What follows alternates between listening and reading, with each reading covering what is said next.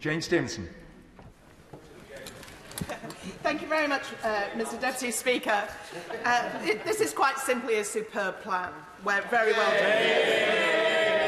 And I would also say that he's right to question the opposition's idea of a windfall tax, given Gordon Brown completely stifled the telecoms market in the late 90s by doing exactly the same.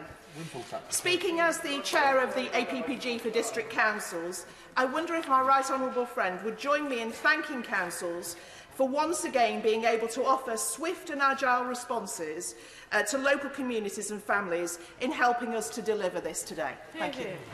Well, as a former local government minister, Mr Deputy Speaker, it gives me great pleasure to pay tribute to district councils and the work of the District Council Network. The head of John Fuller is still running it, but they do an excellent job. And once again, when we need them to help us deliver policies, they step up. I can confirm also they will, of course, receive New Burdens funding for doing that. But I thank them for all the work they do. She's right to champion them.